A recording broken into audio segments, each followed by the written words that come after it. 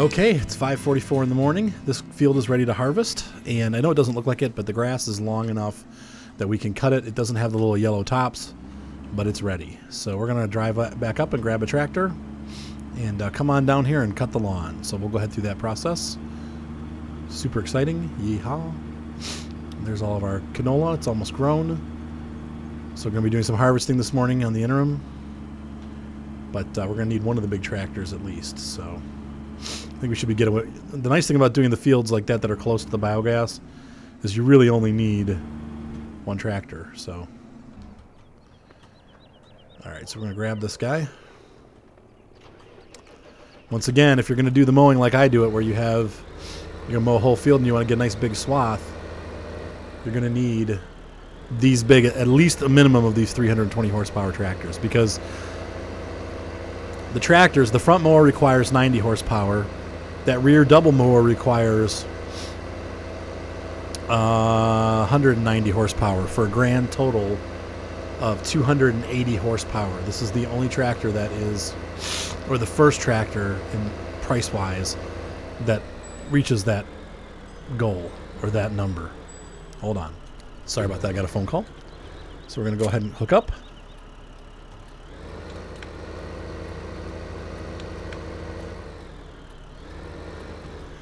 Yeah, we're going to grab this guy here.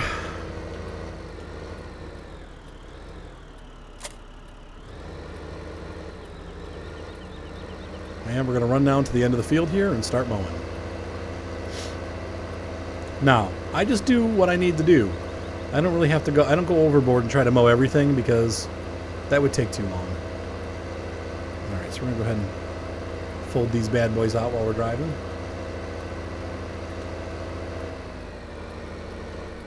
Alright, so to operate all three mowers at the same time, you have to do a little finagling. You don't have to get too close up to this cliff because you're going to have a turnaround point. So the first thing you do is you get to the front mower, you turn it on and lower it. And then you go to the back mowers, you turn them on and you lower them. Now I use the cruise control, I just press number 3. The tractor will max out at 13 miles per hour. And off we mow. It's that simple. So I'm going to go ahead and get this field done, and I'll come back and we'll join up in a little bit. And there's more than one way to skin a cat. If you can't stand the mowing, or you don't want to spend the money on the big tractor, there's another way to harvest silage, or the stuff to make silage. I'm going to show you. So yeah, you'll see. All right, so see you in a couple minutes. I know it takes a long time to do this. I've been running for about 4 or 5 minutes now. Probably take about 20 minutes total to maybe 15 minutes to mow both fields, but you got to keep telling yourself $600,000, $600,000, $600,000, because that's about what you're going to make when you're done doing this. So once again, it doesn't have to be fancy. You're going to obviously miss some spots. You don't have to be perfect. If you want to be perfect with it, you can, but you don't have to be. So just get it mowed as much as possible. All right, we're almost finished mowing here. Getting real close. Seth has changed all my settings. Seth was kind enough to mow the field for me, weren't you, Seth? Seth will be right back after this commercial interruption. All right, so we're going to finish up this here. Seth did a pretty good job mowing. He did leave a couple spots, but once again, it doesn't have to be perfect because really you're going to collect most of it. Little bits aren't going to make a huge difference in the yield. So I'm going to turn all these off and lift them. I do clean my mowers probably every 3rd or 4th mow. They start getting pretty dirty and I take them up and clean them up. But they're pretty clean today, so we'll just leave them as is. Windrower, same thing. It gets cleaned every couple mows. So let's go ahead and dump the wings off. Oops. Seth is back. How do you... I'll show you how to windrow. Whoops, wrong one. And we're going to dump this off. Yep. Chris isn't done with this. Seth, you're going to be windrowing. What are you worried about? All right, so we're going to hook it up. And we're going going to slow down time a little bit too, because I'm... Alright.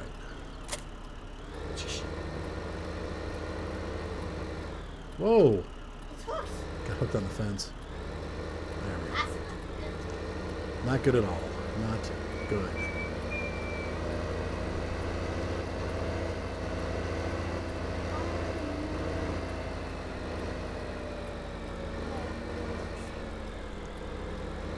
Alright, so I'm going to pull in here. We're going to unfold the windrower. Takes a little while. This windrower can cover about 5 rows, maybe a little more. There we go. Seth, you need to come watch, bud. Alright, so we're going to turn the windrower on, V and B, same as the mower. Yep, when we get to the end, we're going to lift it because it gets tangled otherwise. So we're going to press the V key to lift it. So we're just going to go through here, and as you can see, it takes all these swaths and makes one nice swath for the grass picker-upper to pick up. We're going to miss some spots, but Seth's going to run this once. I'm going to do a couple rows for him so he can see how to do it, and then he's going to take over. Nah, you don't. You're going to get tangled. Now, with the windrower, you really got to watch where you end because you're going to end up getting tangled into trees, and you'll get tangled into bumps and rocks and stuff, so you got to be real careful. Pretty much just take it to the end of the row. Okay, Seth. And then you lift it. When you get to the end, you lift the rowers. Yes? You can make grass bales. You can make bales out of anything that leaves a trail on the ground like this. So, but there's really no point because there's, you know, like I showed you before, the grass, unless you have cows, you don't really need any of those bales. So, and you can use silage to feed them too. So I don't know. Right, exactly. So we put the blades back down, and we're gonna go ahead and see. I missed a little spot there. Not a big deal. It'll get caught next time. Mow every day. I mow every morning. So just imagine this. This field every morning is going to yield between $500,000 and $600,000. Or $500,000 and $600,000. Sorry. And that's, once again, we're playing on easy. If you play on the harder modes, it's definitely not nearly. It's probably maybe $1,500 a thing. So you're looking at more like $200,000 to $300,000. But it's really, I think even on the hard one, it's probably worth getting into right away. I'm gonna make a new series here soon called Grapes of Wrath, and we're gonna play on hard mode and see how. Yeah, it's a famous old movie. Now in a tight spot like this, I've gotten the windrower as far as it's gonna go, and I'm gonna need to fold it to get it out. So you probably won't have to do this, Seth, but you press the X key and it'll fold the windrower up, and then we'll just back it into the next position. Yeah, it's an old movie about the difficulties or hard life, the hard life of farming during the Dust Bowl back in the 1920s. My understanding is that here in America, we over-harvested the plains. They didn't have any kind of field management, so they just harvested, planted, and they kept doing it, and it ended up killing the soil, and then the plants could no longer grow. And everything died off. It became what they called a giant dust bowl. There was just dust blowing across the plains because there was no vegetation. It all died. So it killed our economy. It was part of the whole Great Depression. It was a terrible thing that happened. So, yeah, there's a movie about it called, a book about it called The Grapes of Wrath. It became a famous movie in I think the 30s. So, all right, Seth. So Seth's going to take over windrowing. He's going to get both these fields windrowed, and we'll go to the pickup stage. Okay, so we have finished windrowing. You'll see there are some spots that you're not going to get, and that's just how it is, especially if there's bumps in the field, because the bumps make the windrowers pop up, and then they don't pick up. So I got kind of a bumpy field here, I guess. But we're going to pick up we're going to pick up the pickup trailer, and I'm going to start picking up, and then we'll start dropping this stuff off at the mills or at the biogas plant, so you can see how it works. And we're going to park the windrower right here. We're going to pick this guy up.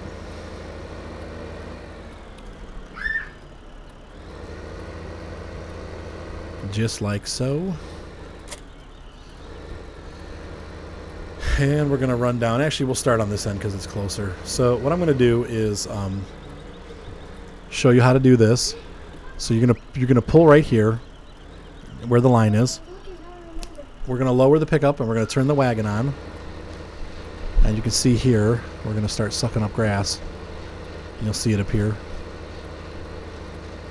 So you just go around the whole field and suck up your rows. Now, this trailer is going to fill up 2 or 3 times, probably 3 times, before I'm completely done with this field. And you can see there, because that section is bumpy, I still didn't even get all that grass.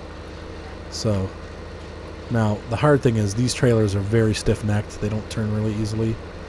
So, it does take a couple trips to get everything. So, let's see if it picks up going this way. Yeah, it did. Alright, so I'm going to go ahead and pick up the field, and I will see you at the end. Alright, so I have the last load of silage, or of grass, going down to the silo, the silage pen.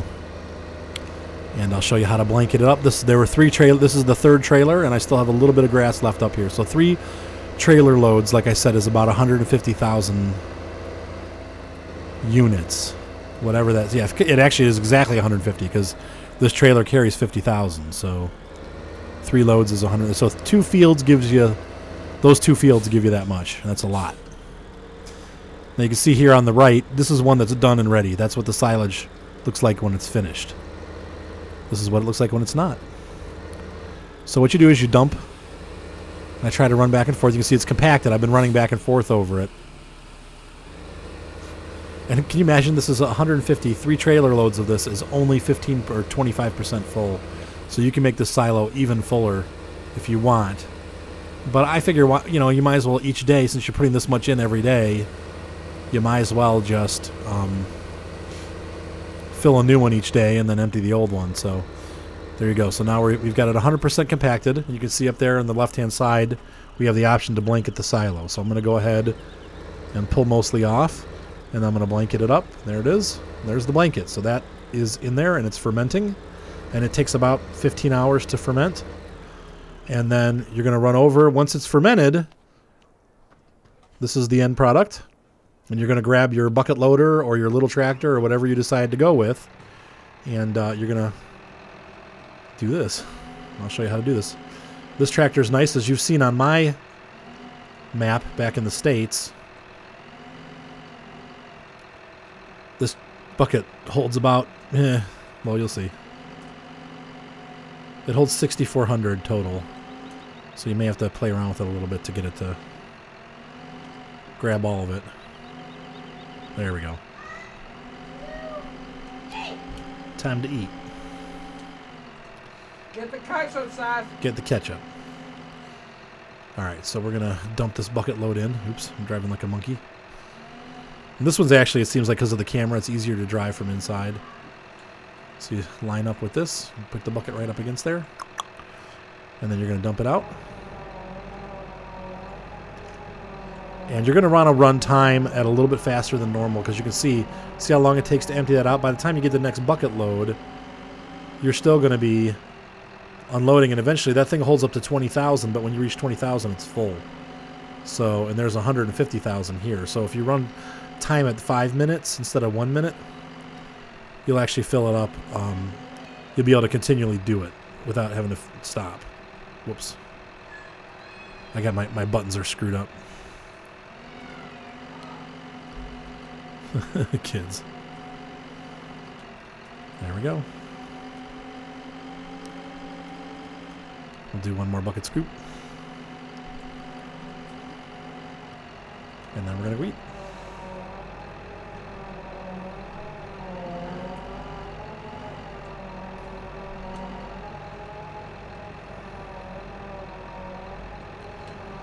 Oh, these controls are all messed up. And that's it. So as you can see there, I just made almost $50,000 from 2 scoops of that stuff. And I've still got almost a full, no, not full, but I've still got maybe like 20, 30 more scoops to go. So we're going to have about 600,000 when we're done. I'll check in with you once it's finished, and we'll go over what the final amount is. But it's just ridiculous how much money you make doing this. One bug that I wanted to point out, this truck, see where the gray joins the yellow down at the base where the shovel joins? That becomes disconnected over time, and the shovel will get crooked. I think you already saw it happen in my home series where I was doing this, but that just happened to this truck now, and I had to drive it back to. I had to. Whoa! Real physics there. I had to drive it to the. I had to reset it to my farm to get it fixed. So anyway, that happens with this thing. I think this is pushing the. Don't tell Sven I did this.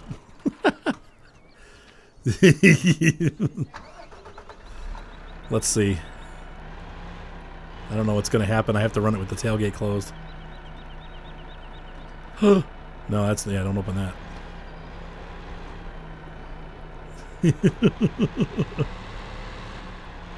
This is ridiculous. But it saves me a trip. All right, we'll pick up in a little bit. As you can see, I paid off a $150,000 loan. We'll reinitiate the loan and then pay it back immediately, so you can see exactly how much money I made. But I've already made strict profit, pretty much 140,000 credits. Whoa! Oh! All right, see you in a couple minutes. This is not looking safe, and I'm about to stall out. I don't know. He looks like he's going to make it. We'll see. Well, he's made it so far. Shift. It's not looking so safe, though, but I'm just going to drop this tractor up here anyway because I've got to drop the trailer off, or the collector off. Look at that dirt detail. Time to clean the tractor, huh? And success. Not exactly the safest way to do it, but we did it. All right. See you in a couple minutes. All right, tractor cleaned and delivered. So Sven will be happy. We put his tool back, and we are going to see... Let's see here. Is that crop ready yet? I'm also harvesting at the same time. Yep, that one's ready. So I'm going to park this guy and get back to harvesting and doing the doing our scooping. So I'll see you guys in a minute. All right, here's another problem. I wanted to point this out. This is a bug with this heavy loader, and it's almost getting to the point where I can't even use it because I keep having to take it back to the garage. So what happens, you can see here, the bucket gets crooked, and then even if I take it off and put it back on, this remains an issue. So I have to reset this whole thing to my garage and then go back, bring it back down here, and frickin' start over again. And you get like 3 or 4 dumps and it starts to do this. I don't know why it does this. In my other game, I don't have this problem on the American one, but for whatever reason here on Bjornholm, this tractor has been having all kinds of problems with that loader. And what happens is you can see the arm is actually torqued. And this whole thing comes disconnected from... See that it's shearing off there, and I don't know how to fix that. I wish there was a control or something that would make it twist. I don't know. I don't know if there's a... Yeah, see, there's no mouse action that does it. It's just how it is. So this makes this almost useless because it's almost better to use the smaller loader because I keep having to reset this thing to my garage, and that sucks. Let's find it here, and I'll show you what I mean.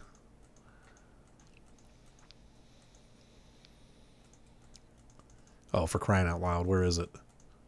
There it is.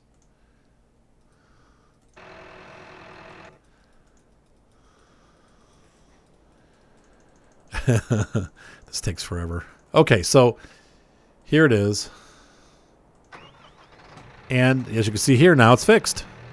But after maybe 3 or 4 more dumps, it's going to be broken again. So every time I have to come back up here and get it, and then bring it all the way back down to the silage, or to the biofarm, and then put the bucket back on and finish, do 2 or 3 more bucketfuls, and then it'll break again. It's just, this is getting old, and it sucks because, this thing's expensive. It's almost $200,000 with the bucket, and it's now becoming almost worthless to me because I keep having to do this. So, whoops, nice driving.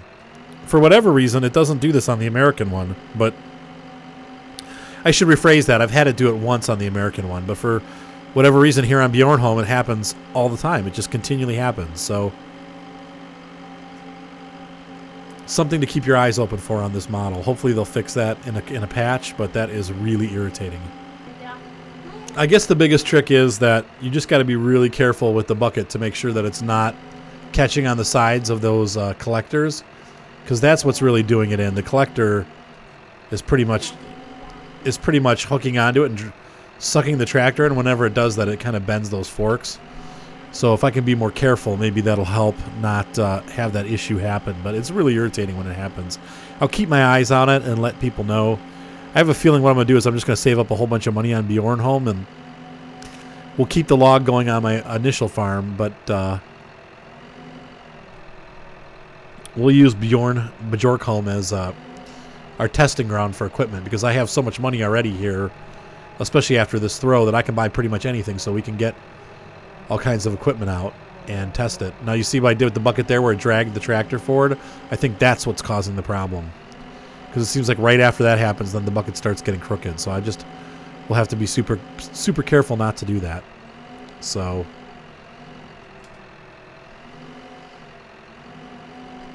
all right, so I had $100,000 to start with, but I paid a $150,000 loan. So if we do the math, basically we're at a $50,000 surplus. So what that means is, there we go. So that's the full thing. Let's go see what the last load costs.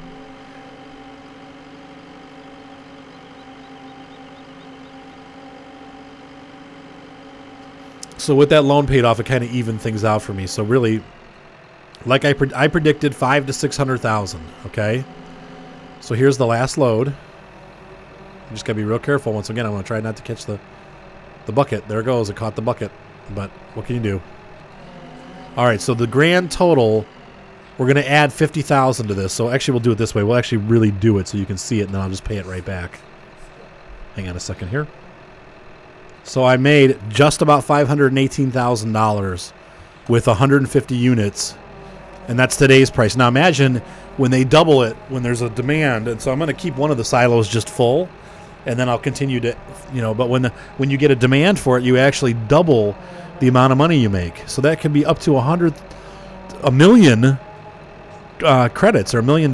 So we make about $500,000 every time we do, daily basically. Every time you mow the lawn and fill one of these up halfway, you're going to make $500,000.